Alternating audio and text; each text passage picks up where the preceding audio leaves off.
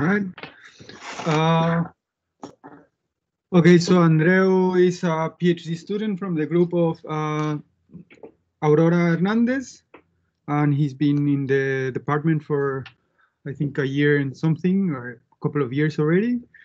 And he's going to talk about red blood cells and membrane modeling. Please, Andreu. Thanks, Antonio.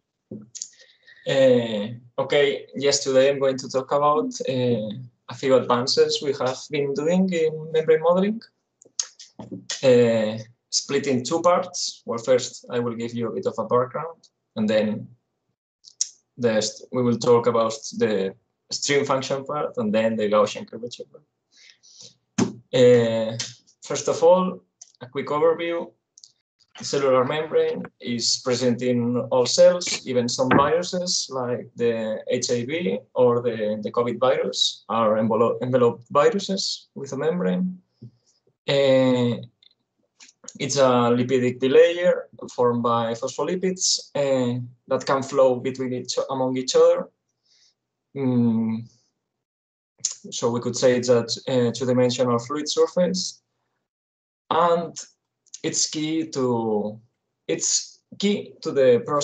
some cells for their function, like the red blood cells. And some diseases and some illnesses can affect its properties, also affecting the function of such cells, like, for example, malaria. Moreover, we have a couple of constraints when modeling the cellular membrane. This membrane is semi-permeable, so there is an osmotic pressure between the cell and the surrounding fluid that will maintain our enclosed volume constant. Also, as the number of lipids that form the cell is constant over time, the cell usually, or the membrane usually, it's not making lipids all the time. The area of the membrane will also have to be maintained constant along the time. So these are two constraints that our model will have to ensure. And as the area is constant, the surface tension will not play any role in the cellular membrane. Its energy will be basically depend on the curvature of the surface. Here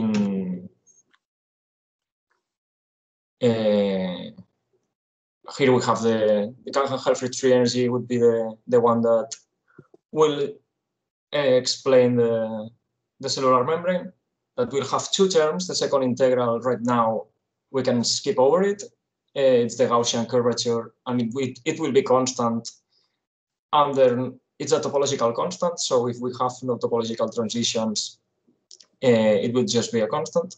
And the first term of the integral, it's what will give us the shape of a single. It's the mean. It depends on the mean curvature and the spontaneous curvature. C0, where which will be simply at which curvature is the equilibrium. It's the equilibrium one. For example, for an ellipsoid, we can get if we start with an ellipsoid and we minimize this energy, we obtain this shape that we're seeing in the video. That is the biconcave discoid, I think it's called. It's the shape of a red blood cell that we obtain with a given area and volume that some ellipsoids have. The methodology used to compute these membranes will be a phase field model. For a phase field model, we will define another parameter that will tell us for a point in space if that point belongs to which phase it belongs. The phases in our case will be intracellular volume, extracellular volume, and the interface between these two volumes will be the membrane. That it's where the other parameter phi will take values between -1 and +1. We can see here on the left an example of a simulation using on a phase field model of a membrane. We can see all the blue part is the -1 volume, the external volume, the internal volume is the red. So the white part what we'll define as the membrane. In this methodology, we can rewrite the energy of the Helfrich energy like this on function of phi, and we will add gamma and beta that will be two Lagrange multipliers to ensure area and volume conservation. Finally, we can compute the temporal evolution with the dynamic equation, but with from the derivative of the energy, like a diffusive process. And this derivative of the energy, we can also say that it's a chemical potential. We can also work on three-dimensional systems. In this case, we will have to represent it by plotting the surface where phi is equal to 0, that it will be the position of the membrane.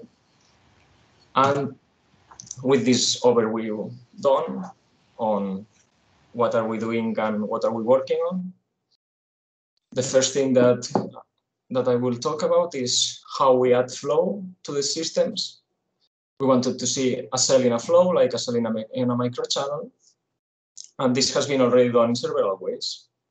But most of the methods, the already known methods or used methods, are highly complex to implement. You need some fine-tuning to ensure some hydrodynamic properties like incompressibility. Can be if you are using particle dynamic, can also be very hard to change a simple constant like the viscosity. So as all these methods are complex, even if they can work, we decided to develop a new one. The motivation is that,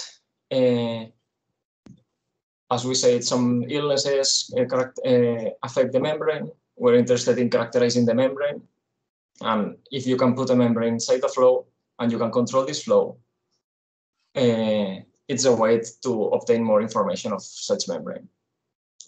And you can do it experimentally. So a good model behind the experiments could characterize our membranes. To add a flow, what we will do is get the temporal equation, the dynamic equation, and a theta velocity term coupled with the gradient of phi, because the gradient of phi is only different than 0 in the membrane. So to compute a simulation with a flow, we just need the velocity field B. The hard part, though, is getting the velocity field. As we all know, the Navier-Stokes equations can be really hard to solve computationally. So we will go to the Stokes equation as we are working on low Reynolds numbers. But even then, solving for the pressure and the velocity can be tricky. And so instead of solving velocity and pressure, what we will do is solve for the vorticity omega and the stream function g. Solving the system for these parameters, we get this system of equations that give us the evolution of a membrane with an external inside a flow. If you want to go into detail, we can do it later of how these equations are obtained. But in the end, what we have here is two Poisson problems and the previous dynamic equation. So we have to even though we have to solve two new equations, we have to solve the same problem. So you have to use the same method twice. Also, as it's based in the incompressibility of the fluid and the Stokes equation, without anything else, it's, let's say, simple to implement. We can implement any flow we want that has an analytical expression for its velocity profile in the absence of an obstacle. So, for example, Poiseuille, Couette, we know the velocity profile that these flows have in the absence of any obstacle. And to implement them, the only thing we need is the value of the stream function and the vorticity at the walls of the channel. So if you know the velocity, you can integrate it to get the stream function. You can derive to get the vorticity. You compute which is the value at the walls, and then the system of equations will solve the flow through all the channel.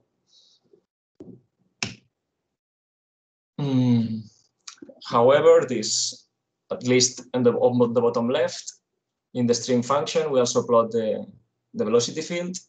And here the velocity field seems that it's not highly influenced by the cell.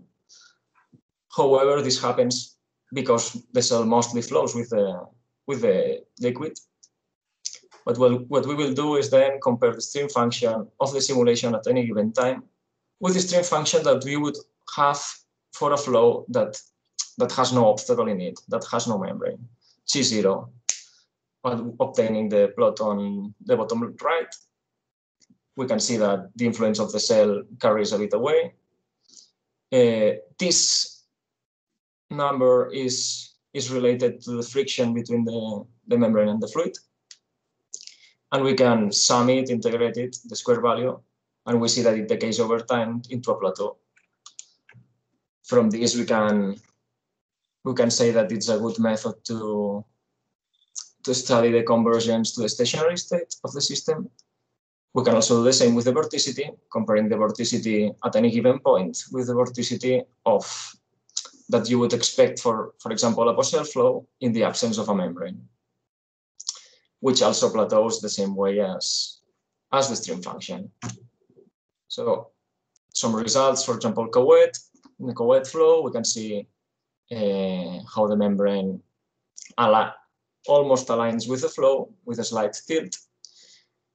We plot the vorticity, the stream function, and the variation of the stream function because of the influence of the membrane.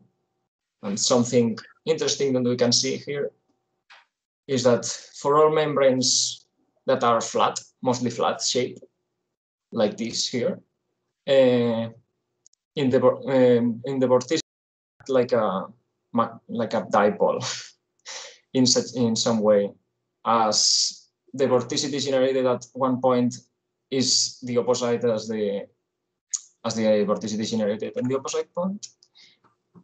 But to ensure that our model is good, that it shows proper results, we have studied red blood cells in a Poiseuille flow, that it's a known system. Here we have some steady state solutions that at higher speeds, well, at lower speeds, the cell won't move. At higher speeds, then it develops a slipper shape that it's called. It's this shape that we can see in the bottom simulations. If we keep turning up the velocity, we get a parachute shape like this. That mostly it's when the cell gets a shape that it's more or less like the Poiseuille profile of the velocities. This is just a way to prove that the method is working. Our model gives known results and can reproduce them. Now for more interesting, yes. I talked about the variation produced for the stream function, but we all know that the stream function is not something that for us is intuitive, let's say, but we can compute the field, the influence of the membrane for the velocity field. What we can see is that in the end, the membrane, what it's doing, it's slowing down the fluid in the center of the channel. And this fluid, what we'll do is go around the cell, having a higher speed close to the walls in the surrounding membrane that you would expect for a normal Poiseuille without any obstacles. We can compute, aside from vorticity and stream function, a plethora of parameters like pressure, stress, force. The biggest problem for us is finding which parameter gives us the most valuable information. For newer results, we have studied, usually in this case, it has been studied the cell inside flows of a size on the scale of the cell. So the size of the channel around the size of the cell, a bit bigger, but not too much. So we wanted to study. We started studying much wider channels. In much wider channels, we obtain what we call the anti-parachute shape on the right. We call it anti-parachute simply because it's like a flipped over parachute, because it's traveling to the right, but even the less, it develops this shape. This happens because on the center of the channel, of a big channel, for a Poisson flow, you have that the velocity is approximately constant. The wider the channel, the more constant you could say it is, at least for a cell that maintains its size. So if you don't change the size of the cell and you keep making the channel wider, you get that for the cell, the velocity, it's constant through all its membrane. Well, okay. So the video started a bit early, a bit late. Okay, now. What we find is that for medium-sized channels, this shape breaks down. Also, at very high speeds, the shape breaks down. That makes us think about a metastable shape. However, the weird part is that it develops a slippery shape, like I showed you before. But usually, like right now, it's developing a slippery shape. Usually, slippery shape, it has an equilibrium position outside of the middle of the channel. It's not centered. It has an uncertain equilibrium position, which doesn't happen for a very wide channel, like we can see here. After developing the slipper shape, it comes back to the center of the channel. We have studied also, as we told you before, the variation of the vorticity and stream function. Then it integrated, which shows us a couple of plateaus that points to the metastability of the anti-parachute shape.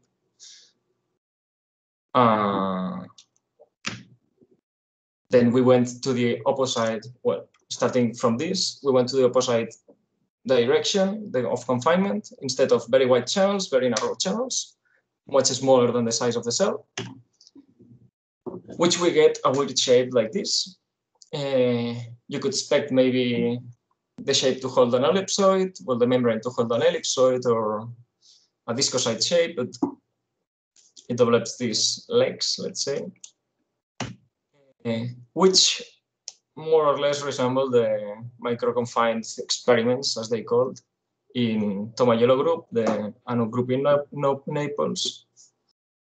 The shape doesn't match exactly the experiments. Although it's getting closer. But I'm pretty sure that if we match the confinement level, the area to volume,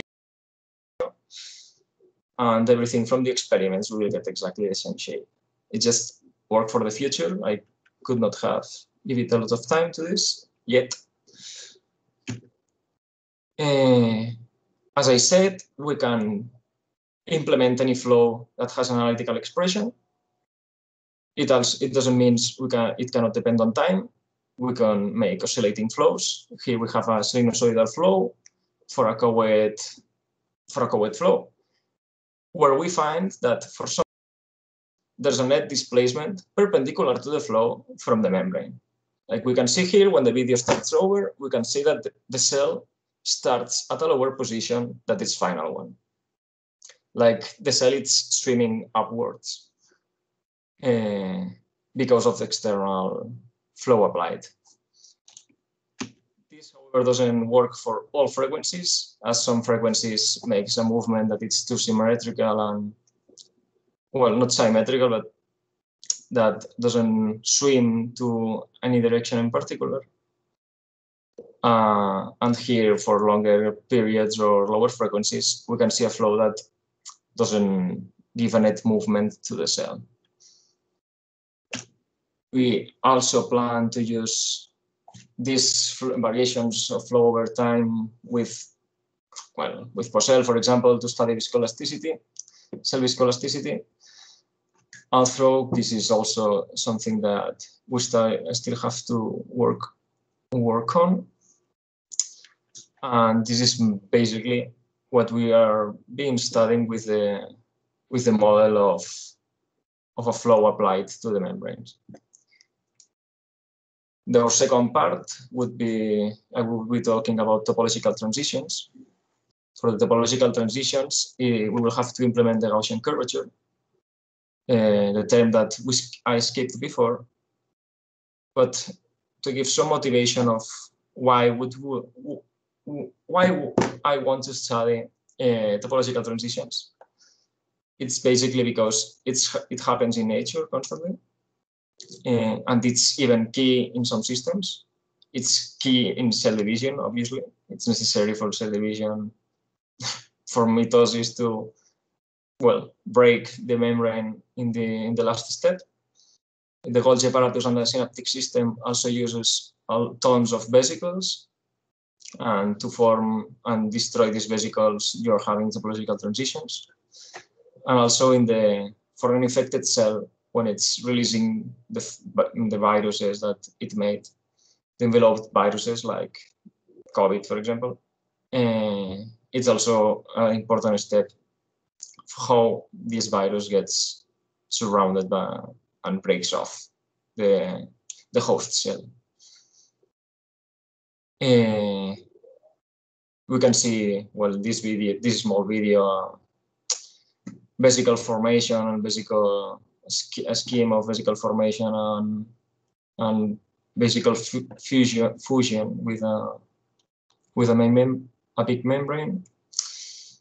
And we will be working basically on vesicle formation right now. For this, I have to go back for a brief second to the Helfrich energy. And this time, we will look at the Gaussian curvature term. This is the term that relates the two Gaussian radius of curvature multiplied instead of just summed. And what the Gauss-Bonnet theorem tells us is that this integral will be equal to 2 times pi times the genus of the system. So if you have no topological transition, this term will be constant. However, this will not be the case anymore. This is something that it's hard to implement and hard to do, and has not been studied a lot. The phase field implementation, it's not easy to the eyes. We have to implement the Gaussian curvature term, which is a bit hard. We will use the curvature tensor. But to implement the temporal evolution, it's the same as before. We just have to do the functional derivative of this new term. And in this case, we will not be applying an external flow, just the two curvature energy terms. What we obtain is a model that can give us multiple fission events. Starting with this tube, we see a tube with a spherical cap and a precise spontaneous curvature and Gaussian curvature. The spontaneous curvature will give us the size of the vesicles, and in the end, how many vesicles can we get from a tube. And what we observe is that there's a ordered fission from the tip of the tube to the bottom. This happens because the spherical cap of the tube is, let's say, it's working like a catalyst, making it faster the evolution of the tip into a spherical vesicle. And when this spherical vesicle breaks, it follows with the next one, and so on until all the tube has become vesicles. One important point here is that we could study without the Gaussian term. Well, you can observe without the Gaussian term in a simulation fission, but when you observe a fission event and you're not having this curvature term, the simulation becomes unstable, the vesicles will grow, or will deflate, will explode basically. But here we can see how the vesicles are stable over time, and not just one, but in this case 8. For this depends on the Gaussian rigidity. That it's, for example, for experiments is difficult to measure. So there's you can only make some indirect measurements that give kappa prime, this Gaussian rigidity, around 15 kVts, minus 15 kVts. This is important because, I mean, this being negative implies that fission is promoted. The only thing is that it's hard to reach the membrane shape where the Gaussian bending takes over, let's say, or it's important. We can also change this parameter. We can see simulations when the parameter is 0, we will see no break, no fission, as is expected. While when we put the Gaussian curvature negative, we will have the fission events. This exact thing that we modeled can be reproduced experimentally. We can see here a membrane tube that starts with a spherical tip that forms a ton of connected vesicles via the Weber that finally ends up breaking down. We're pretty happy with the results, as more or less shows this. And in summary, maybe I've been a bit fast speaking, but in summary, what we have done is we developed a successful alternative to introduce the fluid flow.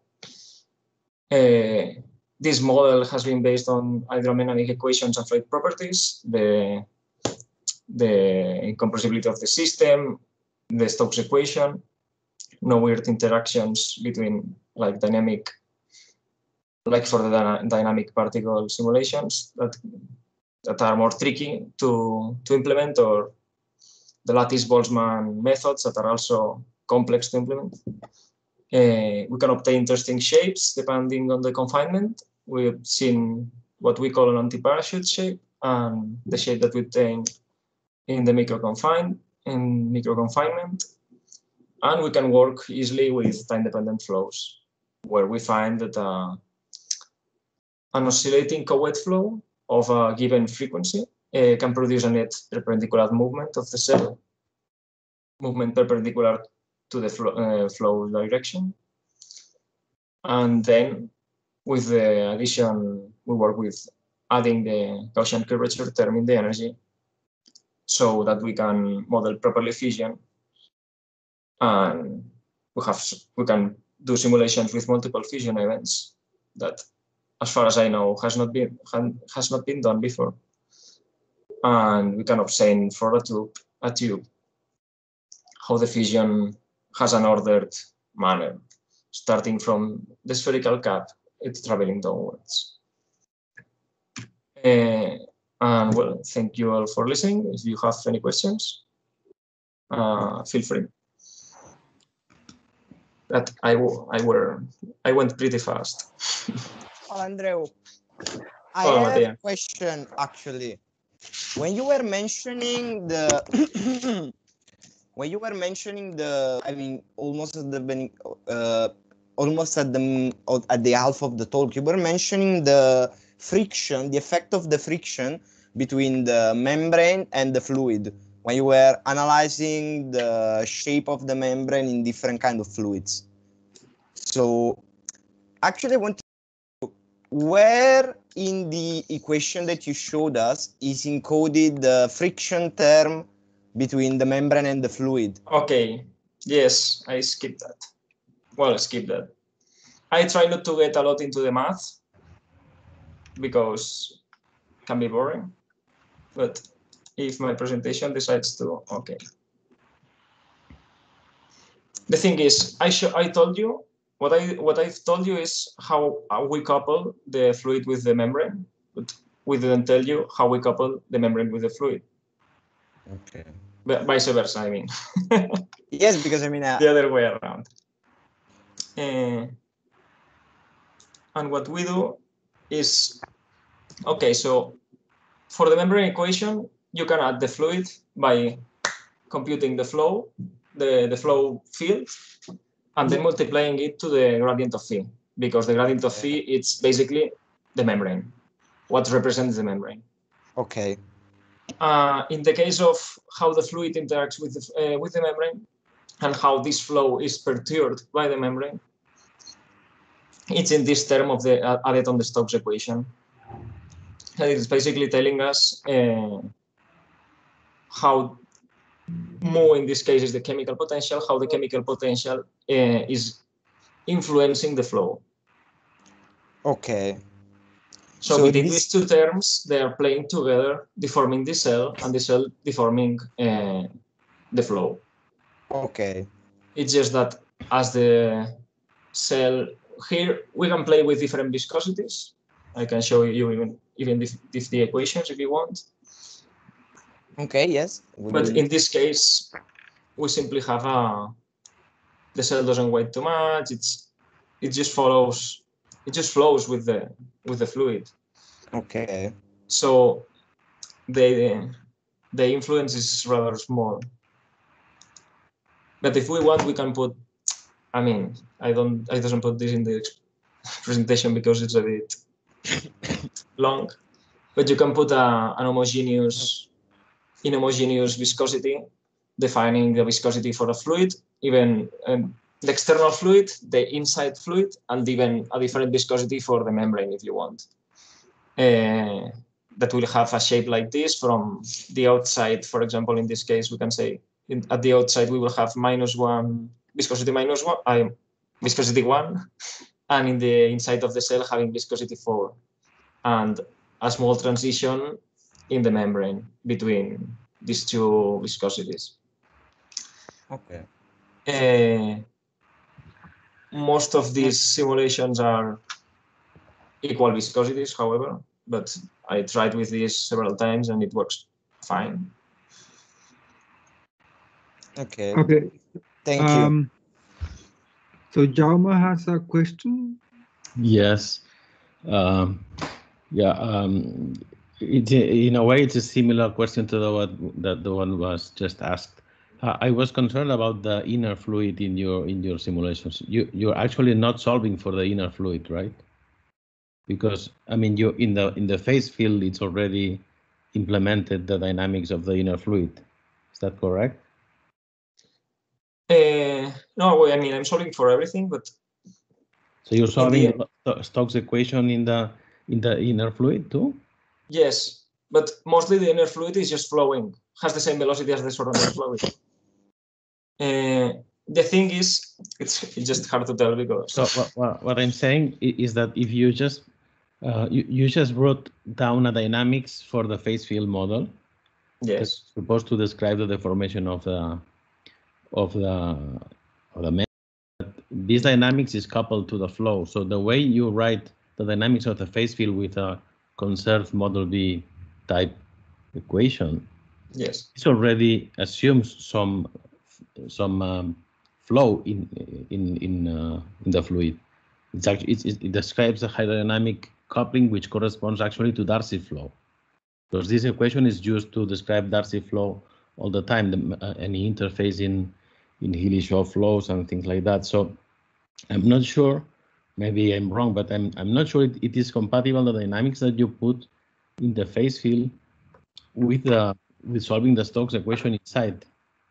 It could be that for the steady state it's fine because you get the right steady state because you're minimizing the energy, but I'm not so sure about the dynamics.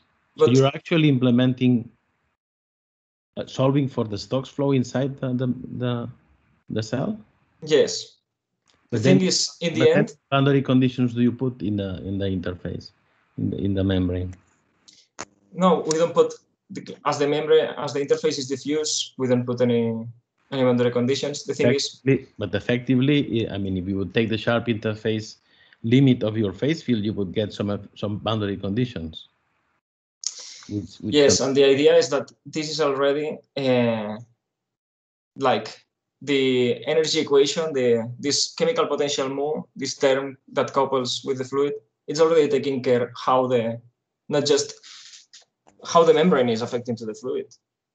I mean, okay, So what I'm saying is that if you take your phase field model and you take the sharp interface limit, this gives you some boundary conditions, and these boundary conditions correspond to Darcy flow, which is not Stokes flow.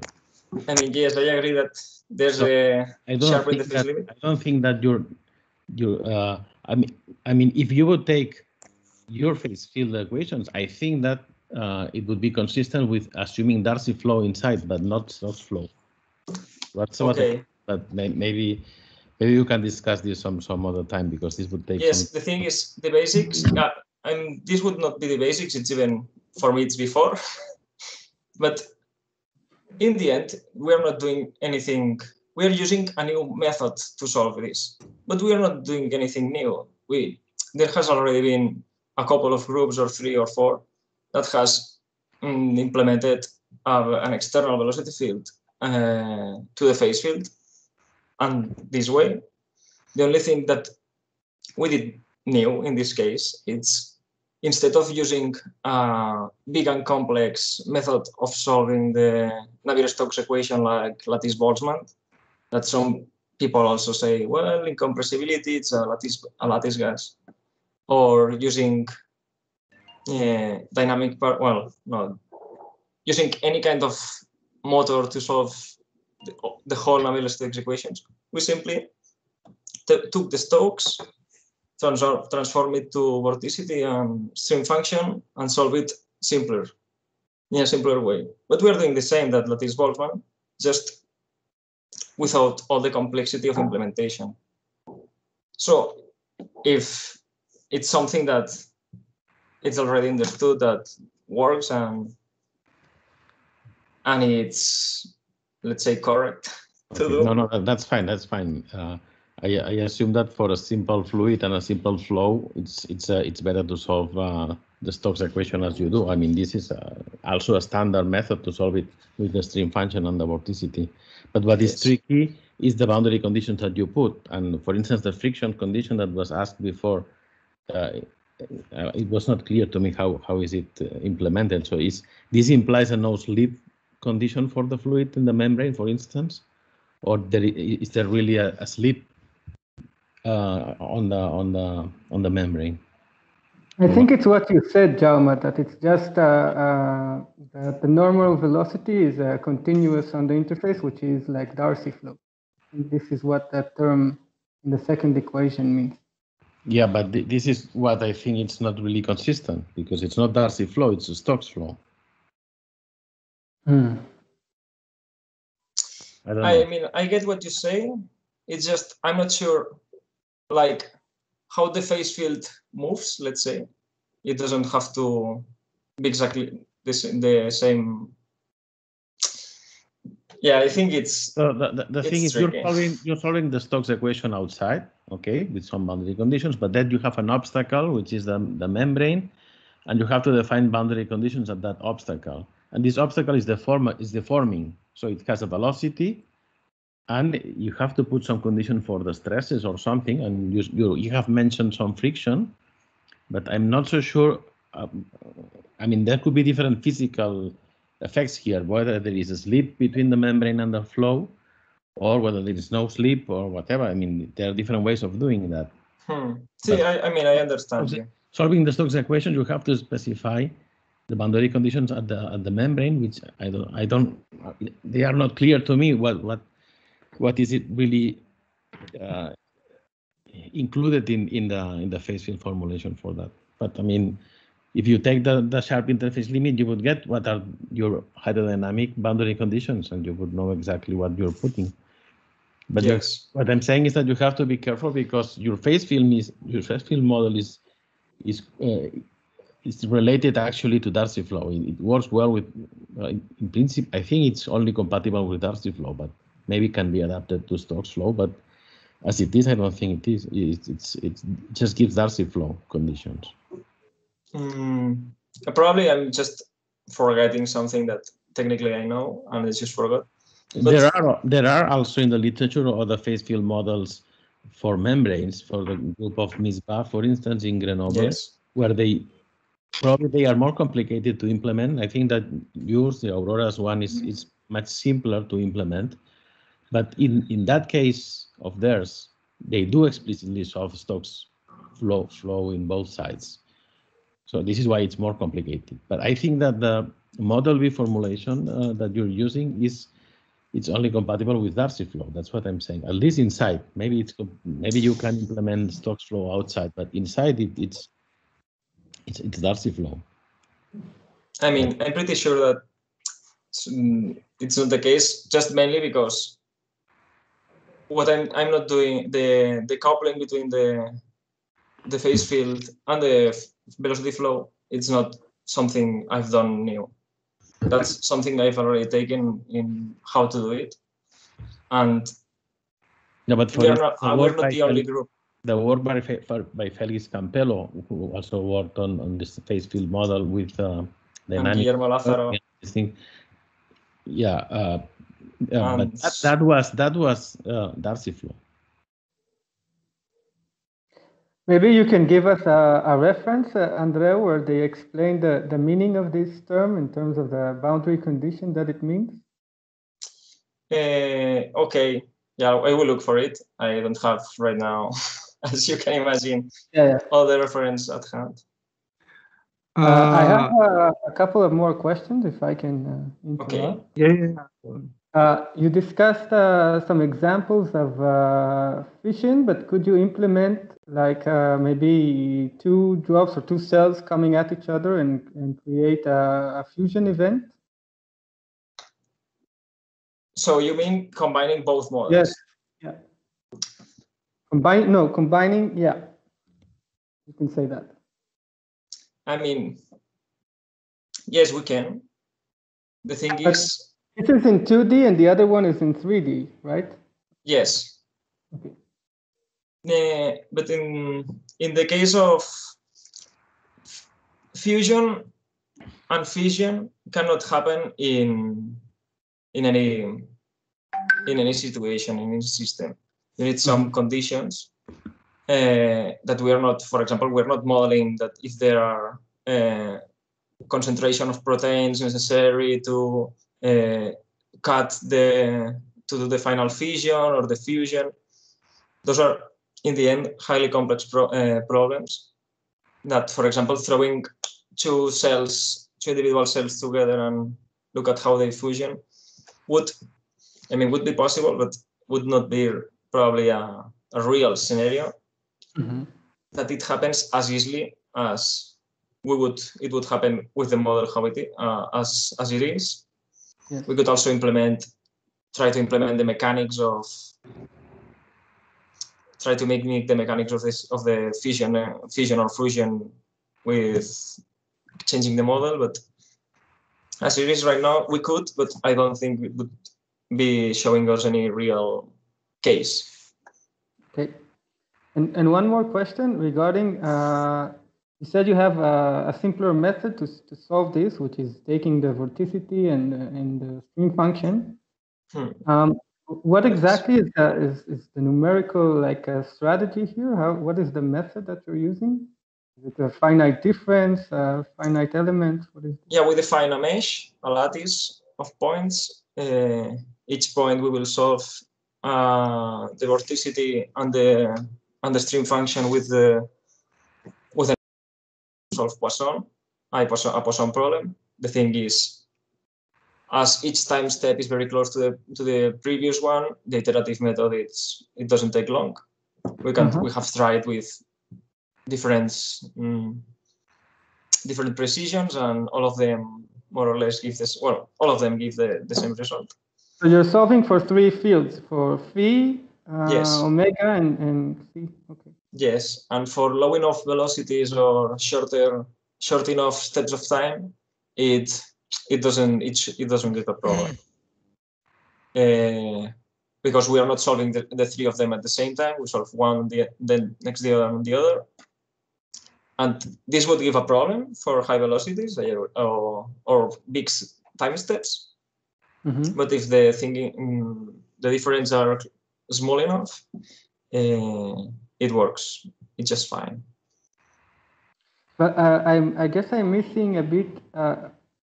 How is the velocity flowing? You impose some some gradient of pressure from.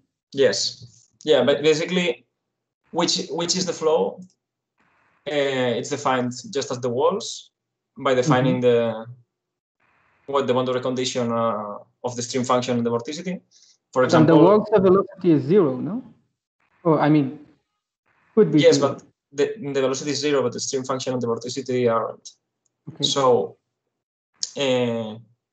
for example, in the Poisson case, as the velocity profile depends on the gradient of pressure, the only constant we will have at the walls that defines how the flow is will be the gradient of pressure. In the case of co-ed, we will have the velocity of the wall, for example. If you have a weird flow profile, we would get other parameters that would define the flow velocity, for example.